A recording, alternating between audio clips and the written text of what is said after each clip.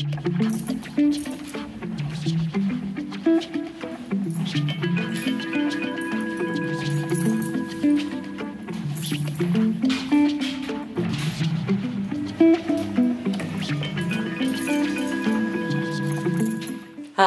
my name's Christina. Welcome back to the Reclaimed Heirloom. Today I want to show you how I'm going to create a floating marble using any Salone chalk paint. And I am going to use my little clever meshing tool, and I'm going to fill you in on all the colors and supplies that I use for this tutorial. So let's get started.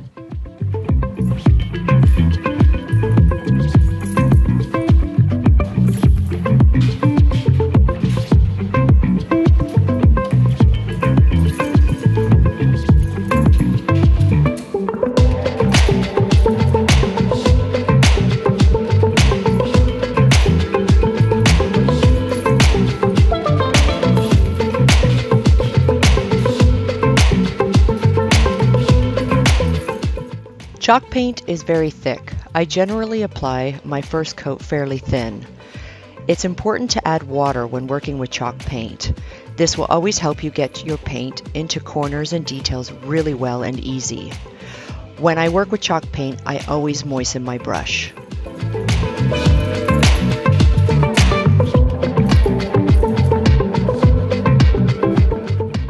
As you'll notice, I'm getting the first coat on the rim of the tabletop, but that's okay. I'm going to show you exactly what I do to correct this.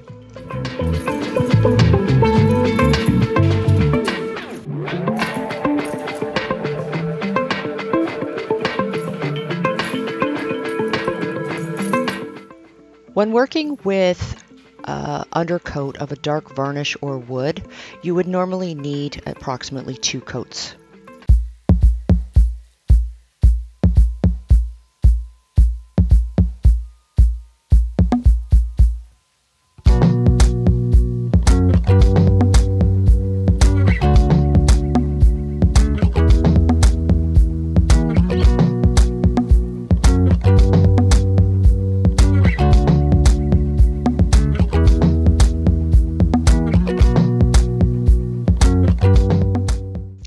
So for your first coat of chalk paint, never worry too much about your brush strokes. You just want to apply it so you have a good coverage and a complete coverage.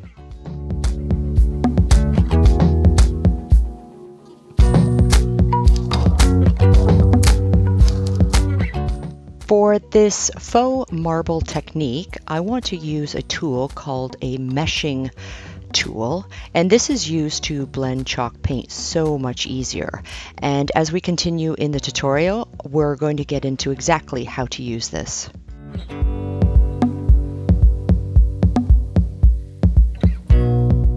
So I'm going to go and let this dry. So just base coat. We've got 2 coats of the French linen on the bottom, 1 coat of the graphite black on the top.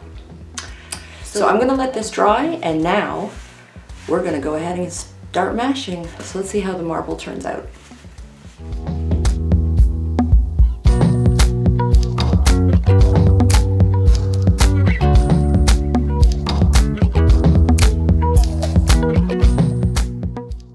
As you can see, I corrected the table rim, which had French linen applied onto it. And because now I'm applying graphite, that corrects it, and I'm adding my second coat of graphite. For the top of this, we have what is called a graphite, and this is Annie Salone's color palettes, excuse me. And graphite is actually kind of a dark gray black. It's not a full true black. And she recently came out with, on her color palette, an Athenian black. And Athenian is a really rich black. But we have the French linen base, which is a taupey color. And then for my marble veins, and I'll explain as we go what that will be, is I'm going to actually use this country gray. And it does have a gray hue. It's like a cream. It's very muted. But I wanted to show you in close-up detail. I kind of recommend an artist brush that is like that. You can see that. I think you can. It's very pointed, okay? Because what we want to do to create these veins is drag it. So let's get going and let's see how this meshing is going to turn out.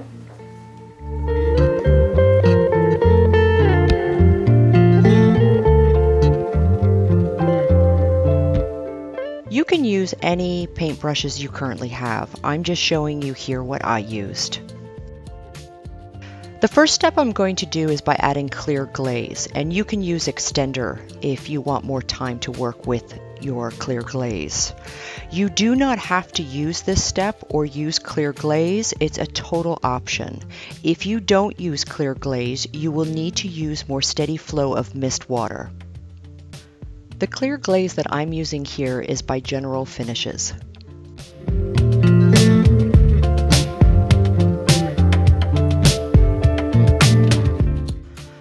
I am applying the Athenian black and graphite in a wave-like fashion to mimic the black marble.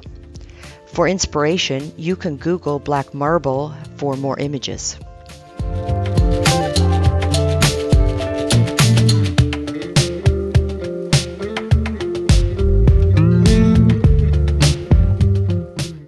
With my meshing applicator, I started by adding a thin coat of paint so it's not bone dry.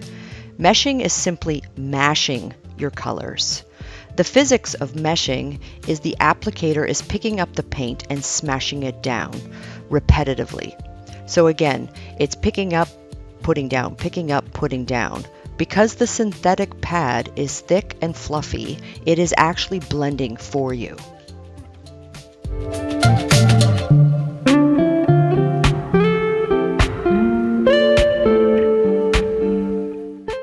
It is important to offload paint from your meshing applicator. You can use old rags or shop towels and remove excess paint, as the meshing applicator will get a little bit saturated as you continue to mesh.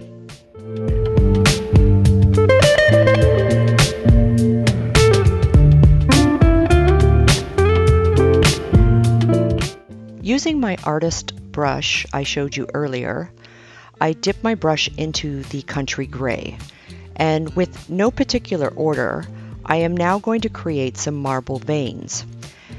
As we continue, you will see that these veins are going to be meshed in with the meshing applicator. This is what I call deep veins.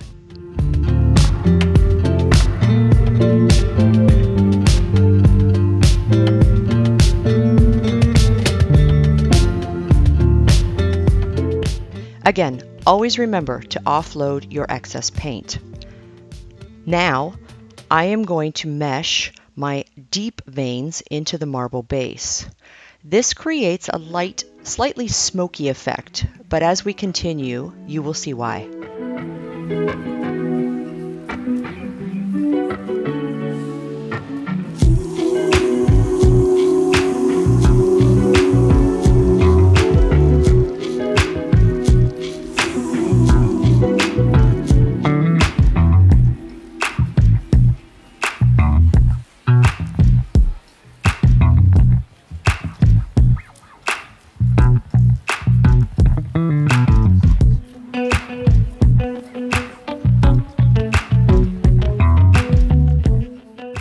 So now I want to create more superficial veins, closer to the surface of the marble.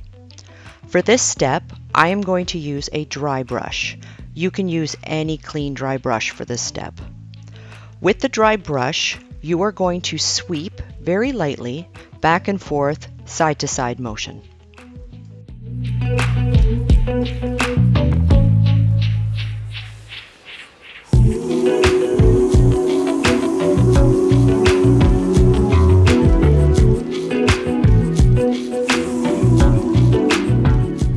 So remember, keep a light touch with your vein sweeps. For any reason you want to add a few more veins or change some of the directions, add more, This is the truly fun part of decorative finishes. Don't fear it, have fun with this. There are no two marbles alike.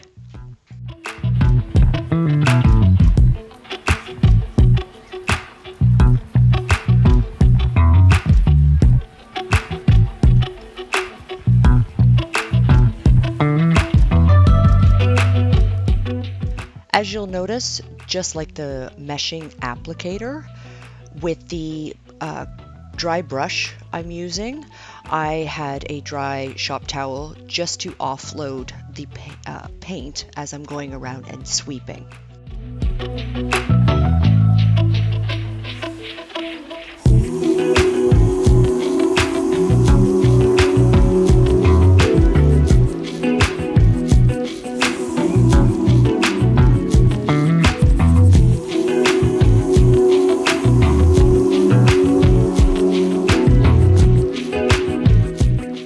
For any reason you don't like something, you can easily reapply some of your clear glaze and your paint, mesh over it again, and try again. Practice, play. It's truly very simple and a lot of fun.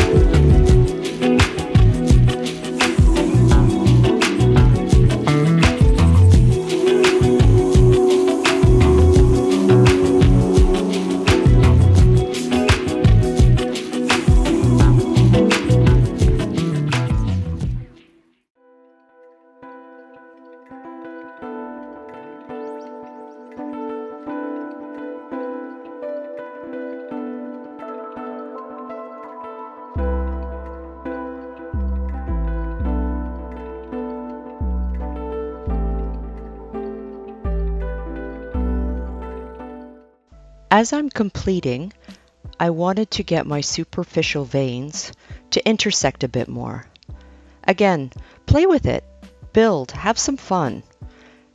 It may be useful to print off an image of some black marble as a visual reference so you can have it close by.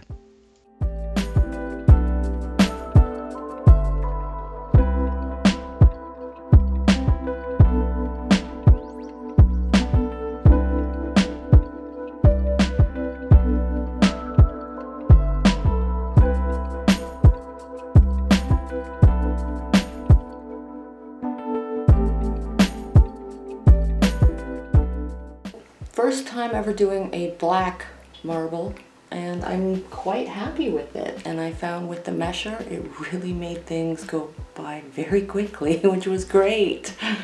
Yeah, this whole table so far has taken me not even an hour. So yeah, give it a go, give it a try. I'm gonna go ahead and clear wax this because no glaze is ever a sealer. It's just a decorative medium. So I need to clear wax this. Then all I'm gonna do is add just at the very ledges and some of this detail corner is a little bit of the dark wax. I'm not gonna use black, I think I'm gonna use dark and just wipe it back a bit just to highlight those with some darker definition, and then I'm gonna go and stage it. So again, stay to the ends, check out some of these amazing projects you guys have done. God, they're gorgeous. You guys keep this up, my stuff's gonna look pretty damn boring.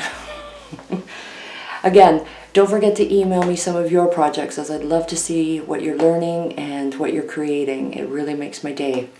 If you like this tutorial, don't forget to give me a thumbs up, and any comments you may have or questions, you can leave those in the comments below, as well as don't forget to subscribe. I've got some other really cool ideas I want to share with you, so lots of really fun tutorials coming soon. So hit the subscribe button.